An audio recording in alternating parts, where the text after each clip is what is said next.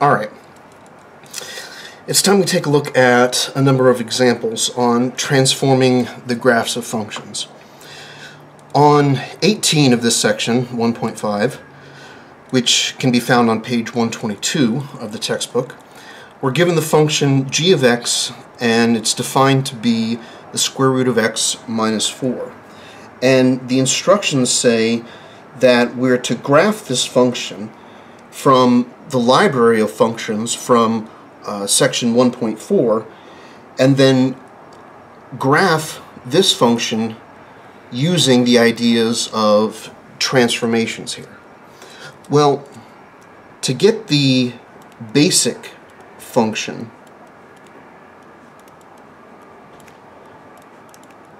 the one which we're going to transform into g, we're basically just going to strip away all the kind of unessential stuff. The minus 4, that's a transformation. So all we're left with, if we strip away the minus 4, is the square root of x. So our base function, f of x if you will, is just square root of x. And its graph looks like the following. It's going to pass through the point 0, 0 and through the point 1, 1.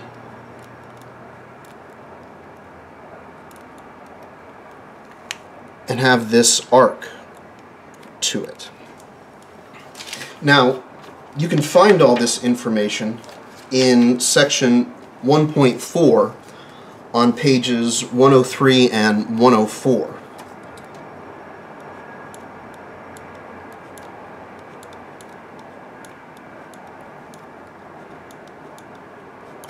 You'll see the graphs of all these basic graphs that we're using here. So the next thing to do is to determine what transformation do we need to apply to f of x to get g of x. Well, I already said minus 4 was the transformation. So when you're adding or subtracting, that's just going to be a simple shift, moving the graph around.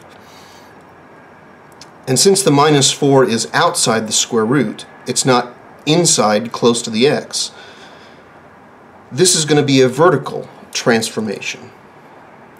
So g of x is just f of x, this graph here,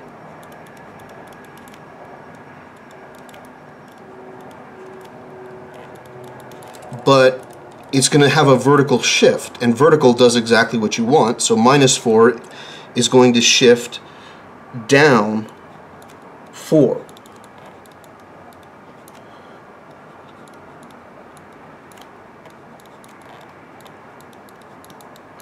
So instead of passing through the point 0, 0, g of x is going to pass through the point minus 4, or excuse me, 0, minus 4. We just move this point down 4. 1, 2, 3, 4.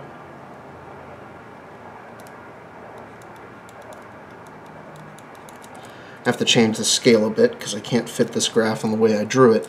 And instead of the point 1, 1, we're going to move this point down 4, so it's going to be the point 1, minus 3.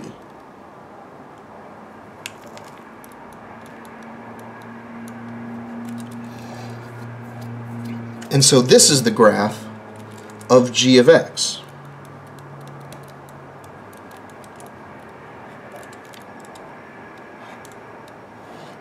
It looks like the graph of square root of x, except g of x is shifted down 4 units. Let's take a look at 20.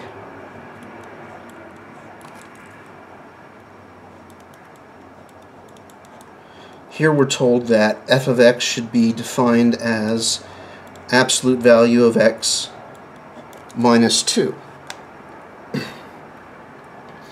Well, the basic thing going on here is the absolute value.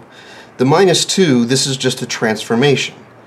So the kind of basic graph that we're looking at is the graph of y equals absolute value of x, which, if you go back to 1.4 on page 103, 104, you'll see that this graph is just a V.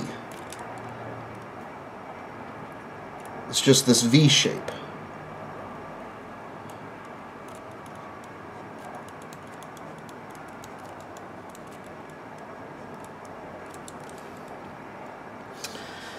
So then the question becomes, how do we get f of x? What transformations do we need to apply to this basic graph to get f of x?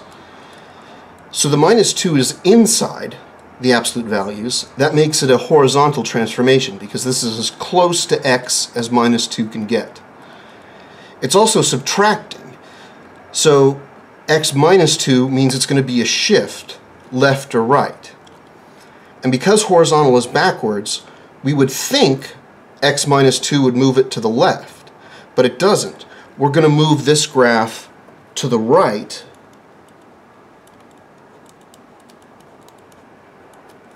by 2 units.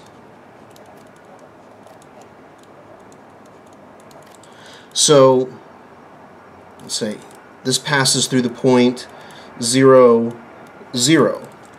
So this kind of corner on the V is going to move 2 to the right.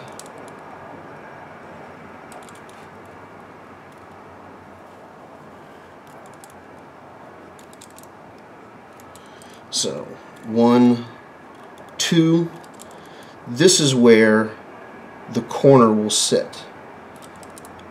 And we'll have the V right on 0 or 2, 0.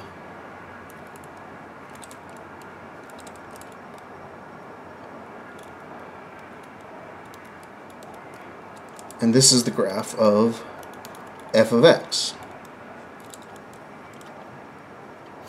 So f of x is just the absolute value of x, but shifted right 2.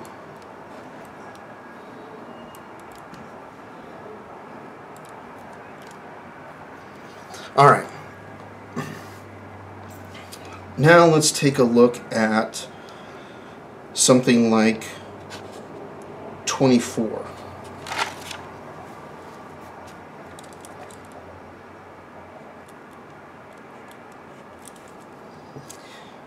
In 24, we have g of x being defined as x plus 3 squared, then minus 5. So the minus 5, that's one transformation, plus 3 is another. So this is going to have 2 transformations in it.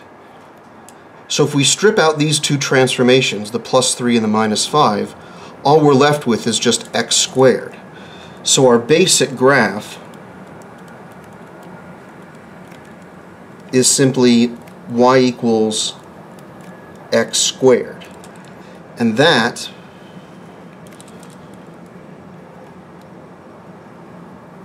again sits on top of the x-axis, but it's curved. It's your basic parabola.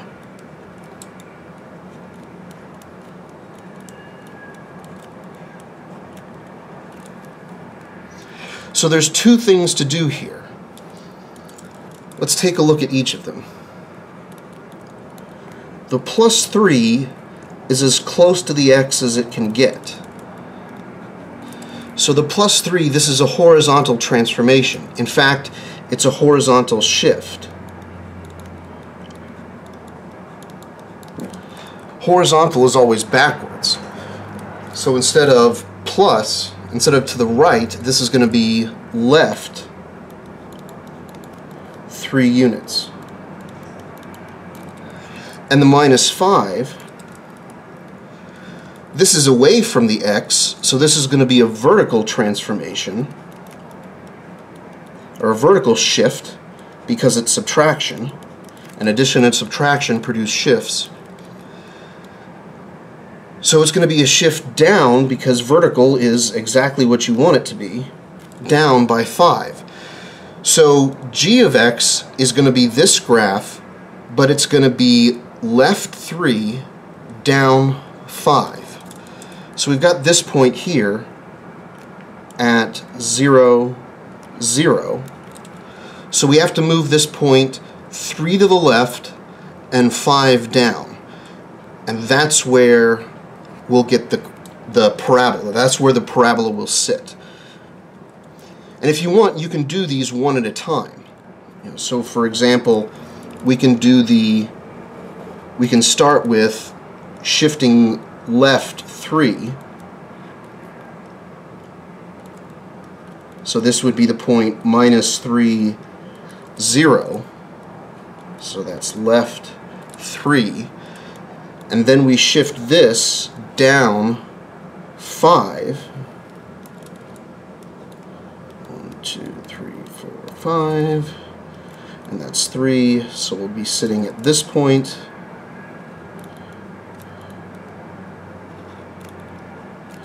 So this is g of x. We shifted left 3 and then down 5.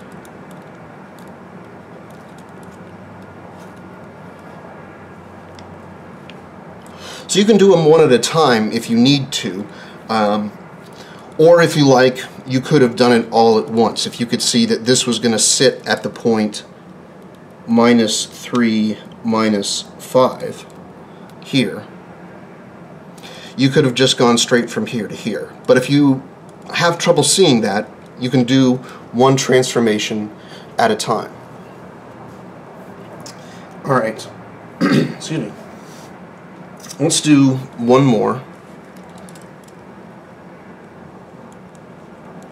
Number 32, where we have h of x being defined as minus x plus 1 cubed. Now clearly the plus 1 is a transformation, so we're going to ignore it to find the basic graph.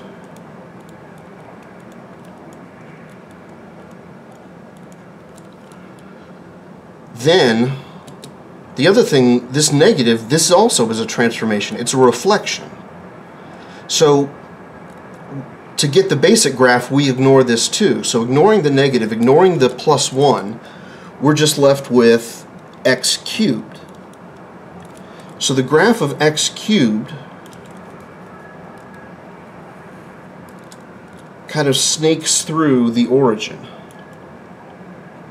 like this.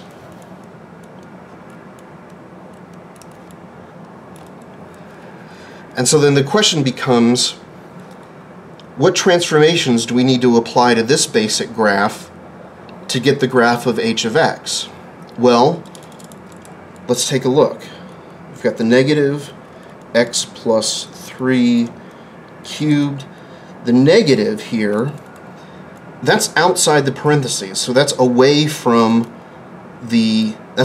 x.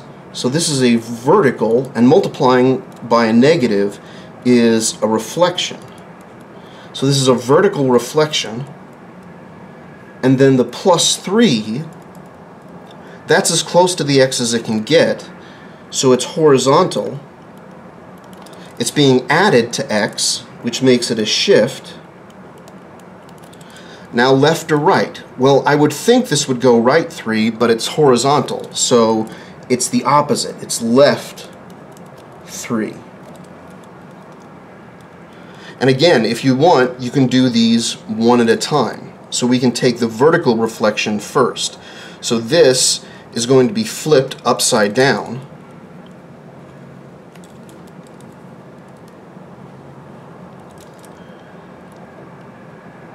So we get something that looks like this, flipping everything over the x-axis,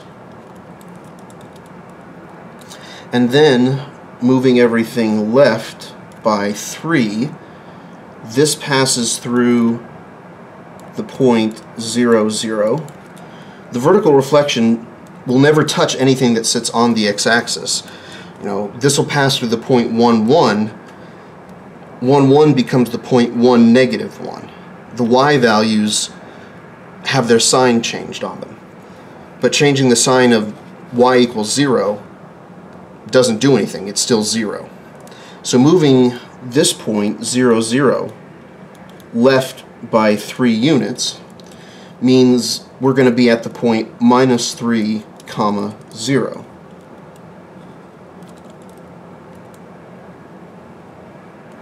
So 1, 2, 3.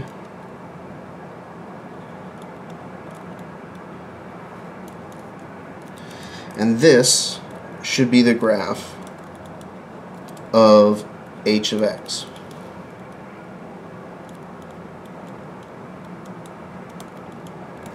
Sitting on the point -3, 0.